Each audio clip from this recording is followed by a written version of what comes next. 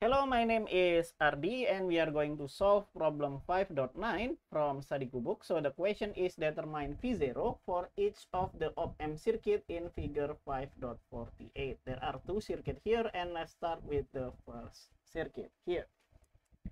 Okay, let's see what we get from here.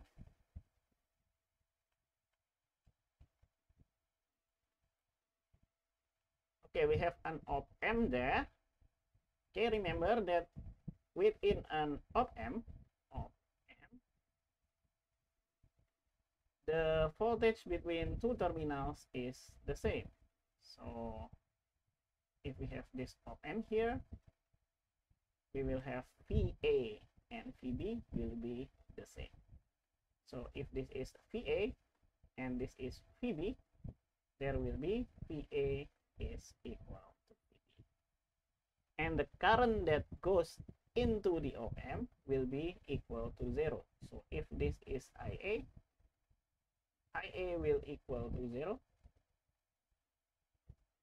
And here is the same. IB is also 0. So IB is also 0. So IA is equal to IB and both equal to 0. Okay, let's see the first circuit here. We have 4 volts from the ground. So the ground is here. So the voltage here will be 0. So we will have this 4 volts from the ground. The voltage here is equal to 4 volts. Right? And then if we name this node here as node A, okay, and we can draw the circuit. If this goes there and this goes there and this goes into the op-amp, we can do KCL at node A. So let's do exactly that. KCL at node A.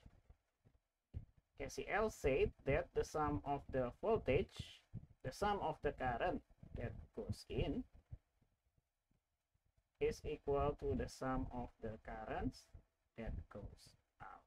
Okay, the only current that goes into node A is this 1 milliampere current. So we will have 1 here, and that will equal to this current here is that goes into the op-amp, that will be 0. And then we will have VA here, so I will have VA minus, this is the output, so V0 divided by the resistance between them, which is 2 kilo. Okay, now let's solve this because we know VA. VA is the same as this voltage here because the property of op-amp here. So we know that VA is equal to 4 volt. Okay, so let's plug that in. So I will have 1 is equal to 4 minus V0 divided by 2. Okay, let's multiply both sides by 2. So we will have 2 is equal to 4 minus V0. Or V0 is equal to 4 minus 2. Therefore, V0 is equal to 4. This is for the first circuit. Okay, and I think we are done for the first circuit, and now let's move on to the second circuit. Let's clear up the board. Okay, now let's play the same game into the second circuit here. Okay, let's see the circuit here. This is the ground, so the voltage here will be 0 volt, right? And then this is a voltage source. That means that this positive terminal will be 3 volt from the ground. So we will have the voltage here as 3 volt. And that has consequences because the voltage into the op-amp terminal is always the same. So we will have the voltage here will be 3 volt. Okay. And then what can we do from there? We know that this is 1 volt. Okay, maybe let's name this node here. Oh, that is also connected to V0. So we will have V0 here. Okay. That means that we will have the difference between this node and this node is equal to 1 volt. So we can write it as 3 minus V0 is equal to 1 volt. Okay, and we can rewrite this as V0 is equal to 3 minus 1. Therefore, we will have V0 is equal to 2.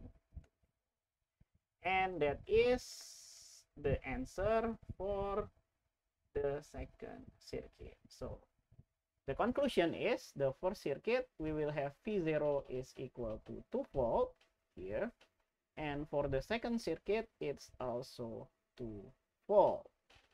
Okay, and I think that's all for this problem. Thank you for watching, and I will wait until minutes 8. Okay, see you in the next video. Bye bye.